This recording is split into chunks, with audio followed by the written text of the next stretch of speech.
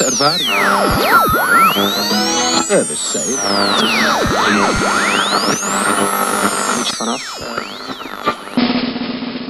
It's the Con and Suranji Cosmicast.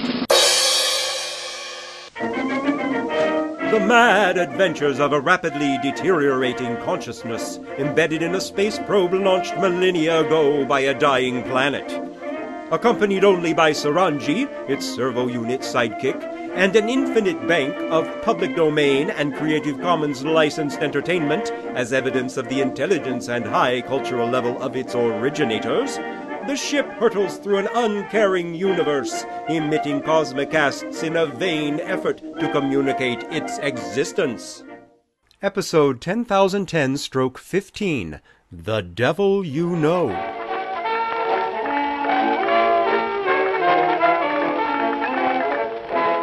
Once again, it's Space Probe 7L-96V coming to you from...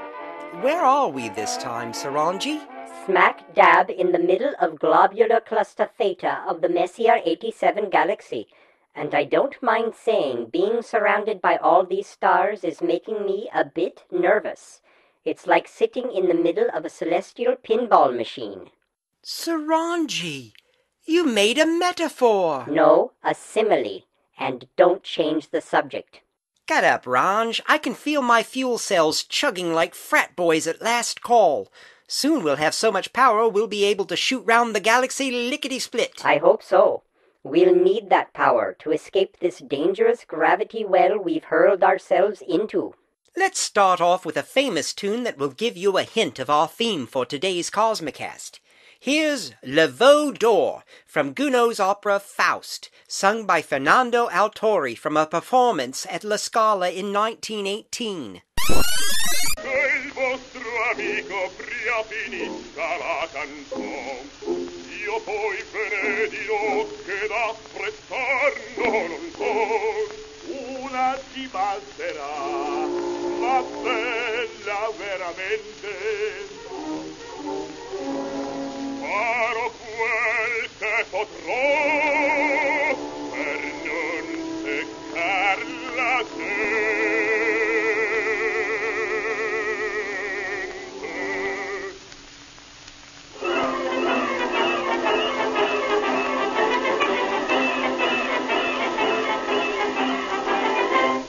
Io adoro del mondo signor, che potente risplendente,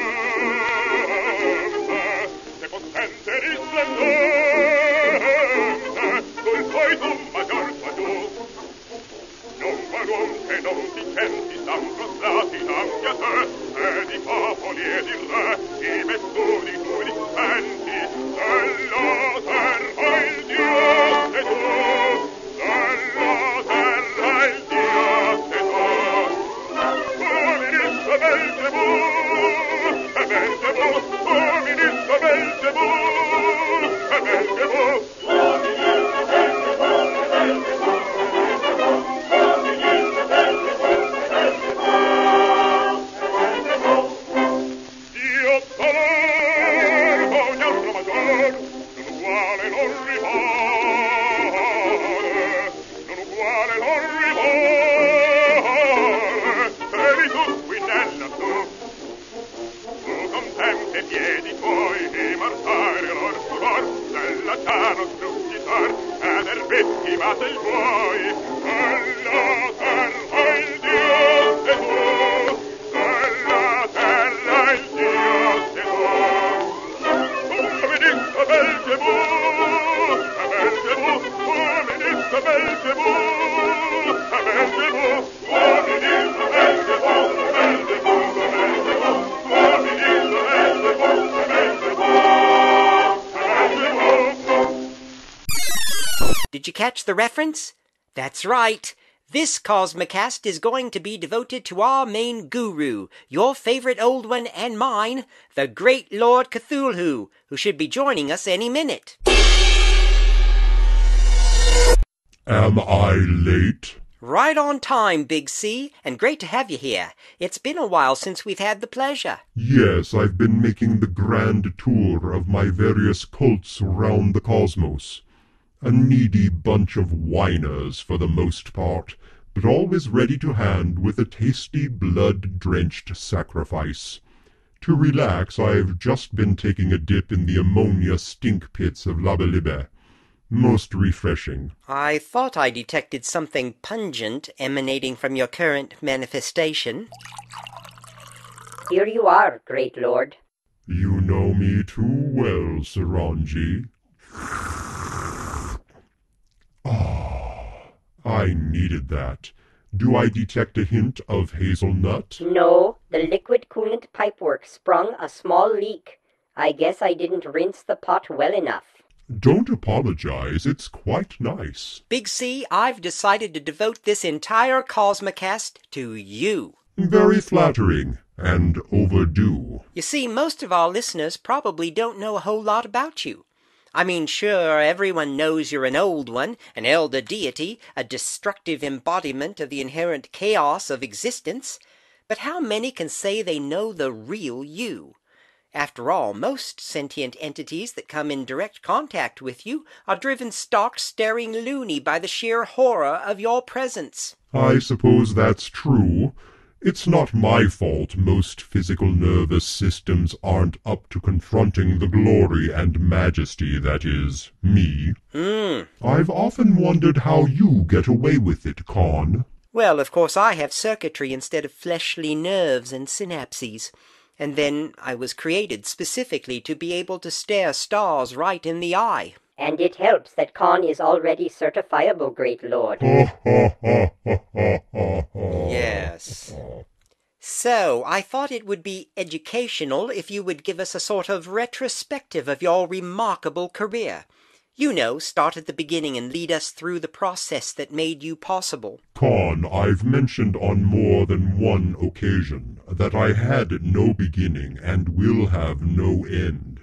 I exist beyond the dimension you experience as time. I know it's difficult for you and other physicality-based beings to grasp, but time is not the way you perceive it.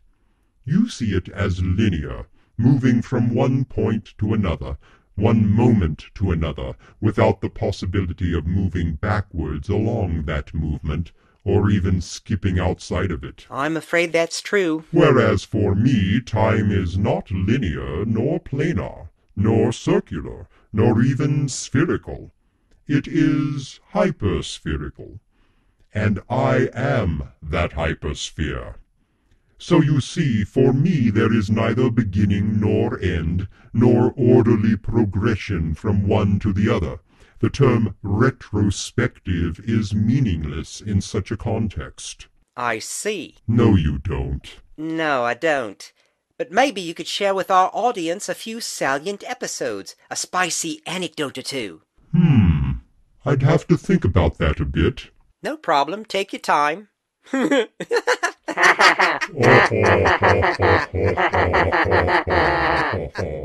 Anyway, while we're waiting, how about another thematic musical selection? This is the Imperial Quartet singing Between the Devil and the Deep Blue Sea with Don Gordon on piano from 1947. Between the Devil and the Deep Blue Sea. I don't want you, but I'd hate to lose you. You've got me in between The devil and the deep blue sea. I forgive you, 'cause I can't forget you. You've got me in between The devil and the deep blue sea. I ought to cross you off my list, but when you come knocking at my door, fate seems to give my heart a twist, and I come running back for more. I should hate you, but I guess I love you. You've got me in between The devil and the deep blue sea.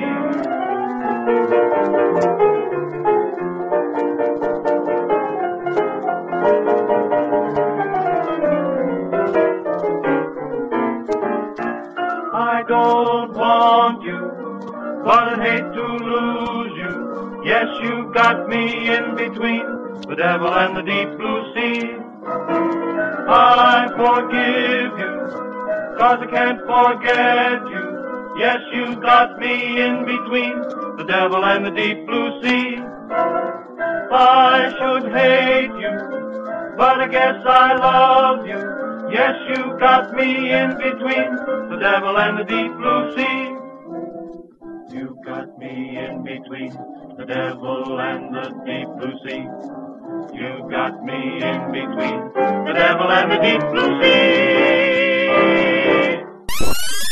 Ah, but what to do if the devil is in the deep blue sea, eh? I'm not sure I like the implication that I'm some sort of devil, Con. Oh, I'm sorry, Lord Cthulhu. I thought it was rather witty. You would. I mean, let's face it, you're no angel. Neither devils nor angels exist, whereas I am here before you in the ectoplasm. Point taken. However, I did line up all these really great devil-themed numbers for our show today. Well, to get back to me. So, have you recalled any particularly fascinating or comical or simply informative events in your eternal existence that would give our listeners some real insight into just what makes an old one tick? Oh, where to start? I could tell you about my ancient city of Rillier, which, by the way, lies sleeping beneath the waves of 1,000 seas on 1,000 planets. It's what I consider my home base. What's it like? Oh, just your typical small-town kind of place. It might give you physicality-based entities a broad impression of vast angles and stone surfaces, surfaces too great to belong to anything right or proper for your planet of origin, and seemingly impious with horrible images and hieroglyphs. And, of course, it's constructed on a non-Euclidean geometry, loathsomely redolent of spheres and dimensions apart from yours. Your average cozy little home. I see. And what about interactions with your various and sundry cults? I understand they're scattered throughout the cosmos. That's true. Thousands and thousands of them, all made up of brainless, simpering, power-mad, cowering, cruel abominations, ready to rip one's throat out if it'll get them a momentary glance from my protoplasmal essence. What a crew! That puts me in mind of a couple of comical anecdotes I might retail. Let's see. There was the time 2 of my cults on Slifferf, the Kerashkete and the Jerakatek, each prayed that I should annihilate the other. There's a conundrum. Who to satisfy? But if they both worshipped you, why were they hostile to one another? Oh, the usual flesh-brained nonsense. You see, the Kerashkete proclaimed me cylindrical, while the Jerakatek preached that I am conical. What's ironic is that, of course, I'm no particular shape at all, and in my few manifestations on Slifferf, I appeared as a dodecahedron with tentacles. So, of course, they were both wrong. I've often wondered if there was something wrong with their eyesight, or if they didn't understand simple geometry. So how did you resolve this conflict in outcomes? Oh, I blasted both of them into clouds of radioactive waste. Slifferf will be uninhabitable for another 40 gigacenturies.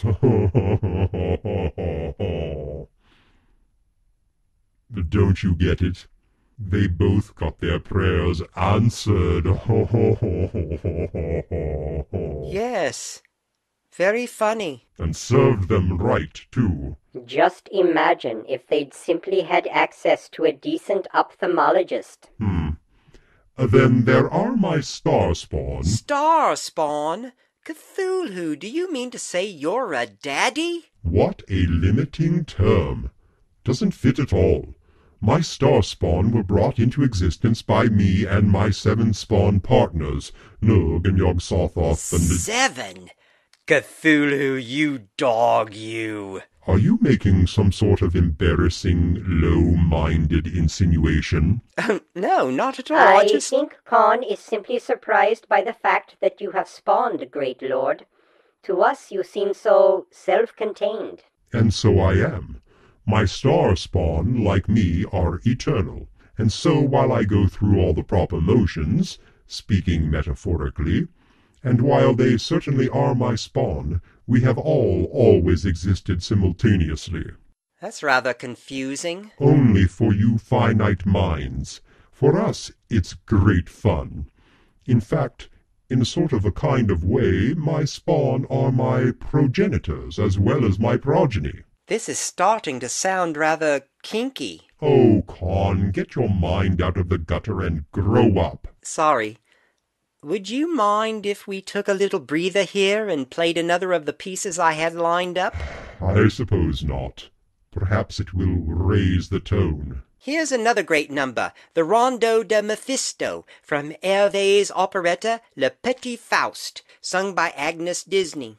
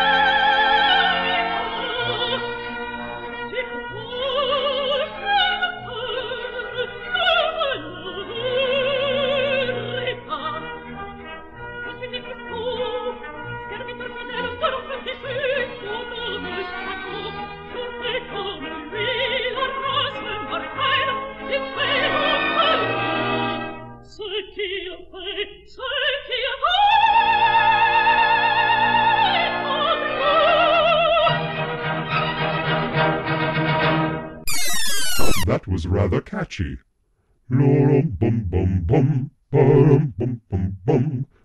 You continually amaze me, Big C. I don't think I've ever heard you sing before. Well, I'm no professional, but I can carry a tune. Now, where were we? You were about to regale us with more amusing tales of your eternal substance. Ah, yes. Have I ever mentioned to you my interaction with the slippery Sligothery of Mirach in the Andromeda constellation? I don't think you ever... Rather eelish species. Well, I was devouring one of their oil-encased cities, perhaps 20 millennia ago in your time reckoning, when I got one of them caught between my mandibular extrusions. Is that so? Nothing so remarkable in that. They're bony little beings with concentric rows of nasty spines on their long, slimy bellies. But the funny thing is, this'll kill you, they were so wrapped up in the whole cult-worshipping thing that they actually fought for the privilege of clearing their assassinated comrade out of my mouth. Isn't that hysterical? I mean, really, to smack your neighbor in the gob just for the opportunity to slither between an elder thing's mandibular extrusions and pull out the pulpy corpse of one of your own. Well, I don't think it gets any better than that. Con, don't you think that... Yes. And along those same lines, the sentient particulate clusters on the gas giant that circles Iota Draconis produce offspring for the sole purpose of sacrificing them to Shub-Niggurath, the old goat.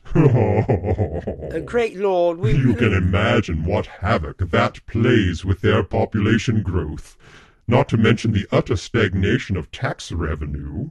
And to make it all the more comical, Shub-Niggurath can't stand the taste of particulate clusters. We really should... Where they ever came up with such a cockamamie notion, I'm sure I can't say. Great Lord. Yes? I think we're just about out of time for this Cosmicast. Oh. I was rather enjoying myself. Sorry. I can't recall the last time I ever sat down and just talked about myself. And fascinating it was. I've always been a sort of live-for-the-moment elder thing. Maybe we can pick up where we left off on a later Cosmicast. Well, I'd like that. Well, if we're all through for now, I'll be on my way. Thanks again for dropping by. My pleasure. And I mean that for once. See you soon. I'll try to dig up some more entertaining tales for you. I'm sure you will. I'll start making notes. Do that. So long, then. The great Lord Cthulhu bids thee farewell. My goodness me. Does kind of take one's appetite away, doesn't it? It may not have been entertaining, but it was certainly informative. I, for one, have learned not to scuttle into the gaping maw of an old one. Indeed. And always carry a toothpick. Gotcha.